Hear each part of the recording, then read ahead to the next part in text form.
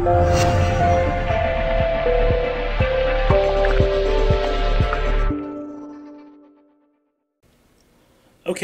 we're going to go ahead and open this drive. I'm not under the flow hood. I'm not under anything that's protective. I'm not even wearing gloves with this because I can already guarantee you that this drive is unrecoverable, and I'm going to show you why I believe that to be the case.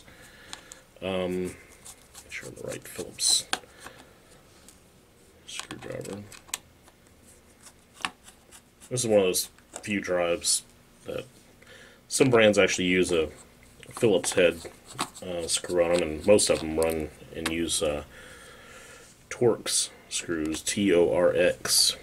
So if you're ever adventurous and looking to open up a hard drive of your own yourself just to mess around with, you're generally going to want to get a Torx 6 on most laptops, maybe a 5, most small 2.5-inch drives.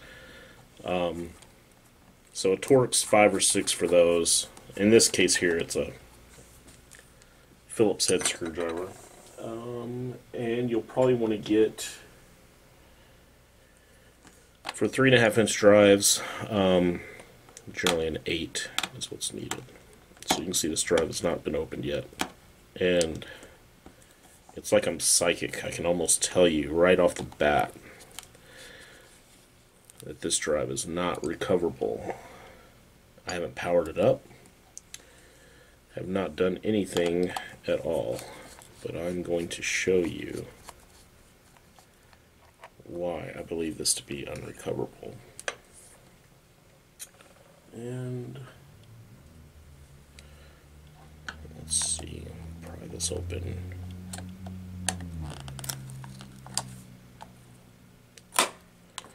Some of these are really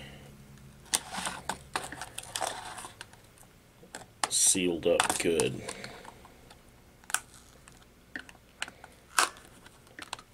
Just barely have to pry along the edge.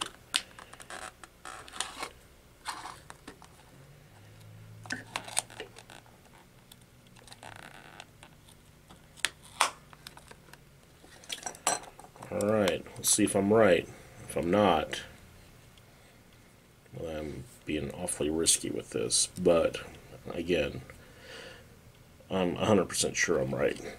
And I am. Check that out. This is the platter.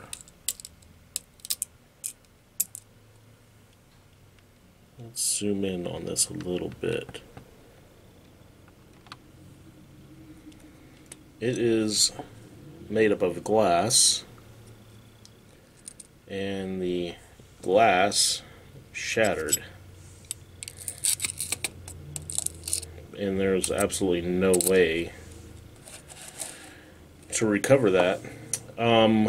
What happened was this came out of a MacBook, and it was dropped or thrown. I'm not sure what. It sounded like there was a disgruntled employee, I think, from this company that might have taken this laptop and just smashed it around a few places. Now, we have done some laptop recoveries on a couple of laptops that were absolutely obliterated. In fact, the worst ones we did were actually 2 laptops that came out of a car that was impacted, and it was a multi-car accident.